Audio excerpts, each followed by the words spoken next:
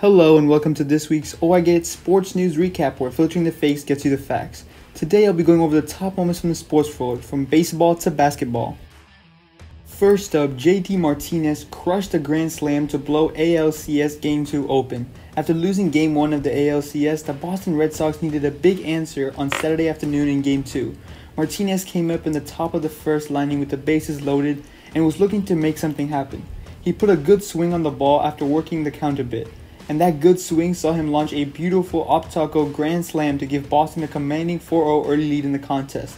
If the Red Sox bats are going to stay this hot, that could bode extremely well for the Red Sox. Next up, Real Sociedad took the lead of the Spanish League on Saturday after substitute Julen Lobete scored. Lobete went on in the 66th minute with his team struggling to generate chances.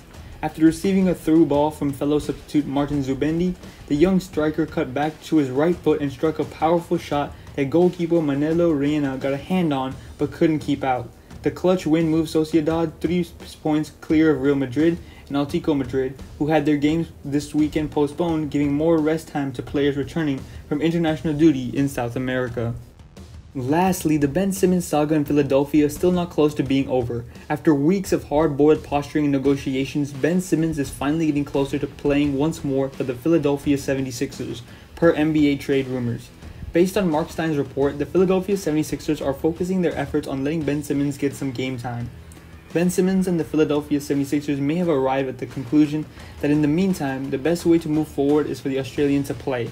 The reports circulating now are pointing towards Simmons' impending reunion with Joel Embiid and the rest of the 76ers gang. Will the Sixers win with Simmons in the lineup? That's all for this week's Sports News Recap. Thanks for watching and be sure to stay safe and healthy.